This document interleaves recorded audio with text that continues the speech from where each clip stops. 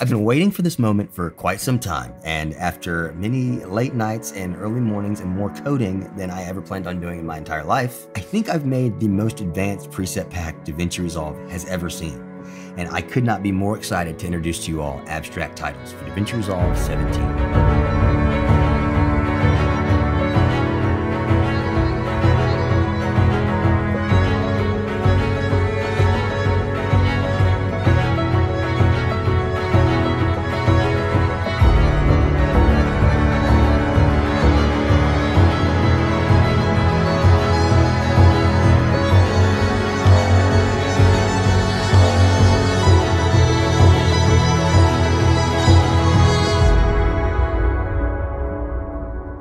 I just love good animations. I mean, something about the beautiful lines mixed with the organic movement just feels good.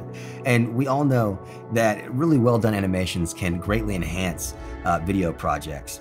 And I kind of wanted to go into what sets these apart, because there's actually a lot more than just the design and the flow of the animation that makes these advanced presets. One thing that sets these apart from the modern titles or the modern thirds or any other preset pack that I know of for Davinci Resolve is that I built multiple versions of these just with the intention to give you guys different places to start from, inspiration to get from, or just make your workflow faster and more fun overall. So at the top of this preset, you'll see that I have version 1, 2, 3, and 4. And if I go to version 2, this doesn't just change the color, but it also changes the text positioning, style, and the anchor point. So, you know, for instance, with this first one, you'll see that our anchor is on the left, in the middle, and then the anchor's on the right. And that may work for the project you're working on. But you may know, you know what, I want everything down the middle. So I'm going to start with version 2. That way, everything's already anchored up the way that I kind of have it set to lay out. And then from there, you can kind of go through and see that this one has an anchor on the right, it's middle again, and then to the left with this bottom one. And then with the last one, everything's anchored to the right. And you can come down here and, of course, change the text as you would. Animated by Marcel Patillo. You can change the color. You know, everything that you would imagine from the other presets that I've made, you can change. You can change plus more, like the anchor. Because one thing I heard out of my last preset, some people from around the world were saying, hey, some of our languages start from the right and go to the left.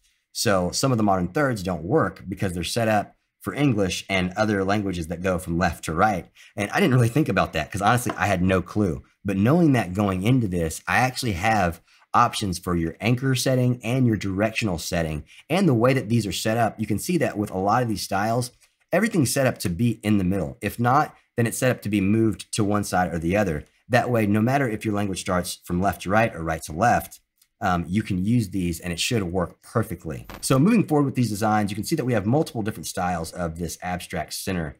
Even this one comes with a lot of depth, which is really cool. A lot of 3D kind of depth here, the way that these are set up. And then moving forward, we have these cool abstract mount.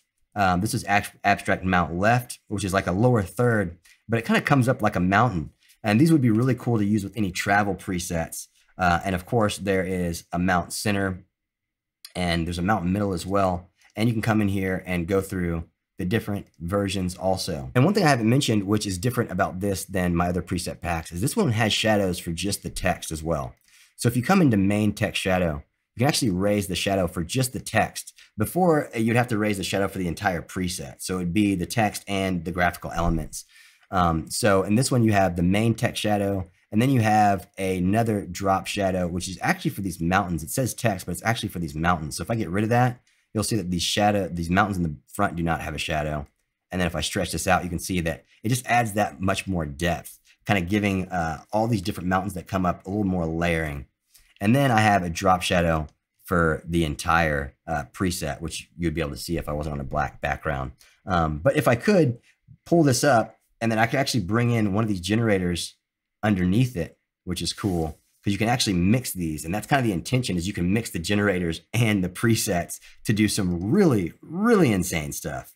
And then, you know, I can come through here and up the shadow for the whole preset, even giving more depth there. That's pretty nuts. So moving on past the mountains, we have this cool square lines, which we have square lines and we have square triangles as well. So these operate the same with lines coming out the middle to make up the overall arcing shape. And then the text kind of comes in. And then you have even a little glitched kind of scrambled text that pops in. Really, really sick. And earlier I mentioned advanced presets, and that doesn't just mean these versions at the top. It actually means that you could turn a lot of these into hundreds, if not thousands of different variations. And if I come down here to, let's say, the square one color, I could change the color of the square. Let's say if I wanted it to be red, or let's say yellow. Yellow matches with this blue a little bit better. So I wanted that to be yellow. I can not only change the color, but I can also change the line width. So I can make this line a lot fatter or a lot skinnier if I wanted. I could also change the positioning. So I can move around where this line is in that overarching square. And I could change the length. So if I wanted to make this an entire border, I could do that as well. And guys, you can do that with all of these lines. So square 1, 2, 3, all through 7, you could change the length, the position, and the color of each of these squares, really just making this one preset the ability to be like, I don't know, hundreds of different presets depending on how you configure the text styling, the text font, the text size, the text boldness, the line shape, the line position, the line color, the line length. I mean, it goes on forever. And let's keep moving forward before I do go on forever on that one preset. And then we have a lot of square explosions. So this is one of my favorite ones, man, the square explosions. These are just so slick how these come in and come out. It's like one square turns in, it grows, and then it spills out into many more squares. And of course, we have different versions of this as well for you to start from. Just making it so much easier, because let's say you have like a main title and you're like, okay, I want this to be a main title. But let's say you want to display information. Oh, let me go to this version number 4 that's obviously set up to display more information. Now I can come through here and customize that to your liking. It's just, yeah, it blows my own. I've been working on these for months and my mind is still blown at what I was able to accomplish here. And moving forward to a couple other styles. So you have this one here, boom, drops down. This one comes in from the side. So this one, if you come into the small symbols here, you could actually change this to even be a word. Because I pretty much have a duplicate set up as if it's one of these squares. So that plus sign is not just a plus sign animation. It's actually a text layer. So you could replace that with whatever you wanted on your entire keyboard, which is pretty sick. And then of course you also have these squares that you could change their color or opacity or whatever you choose. And then moving forward, we have some lower thirds, because there's actually several of these. There's a square, abstract square lines, there's abstract square center, there's abstract square center 2, there's abstract square left, there's abstract square right. And then moving on, there's these triangles, which are awesome. The triangle lift, which is really great because this one doesn't actually cover the whole screen. And I can show that if I go over one of these generators, the generator comes up. You can see the generators behind this one. So this one actually has a background layer where the opacity is turned all the way down in this first version. But then if you go to number 2, number 3, or 4, this actually has a full opacity background. So you kind of choose, even the ones that go full screen, you can choose whether they go full screen or not. You can come to any of these background or color layers, and I can come down to, let's say this first color here that is now black. I could go to black and come to alpha, down, and now that square is just completely gone.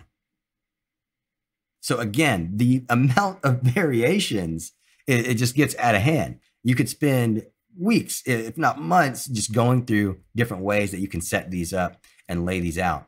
And then we have the square, or then we have the triangle lines, like we have the square lines, like I showed you guys earlier. And this one is really sweet as well. Let me go to these different versions.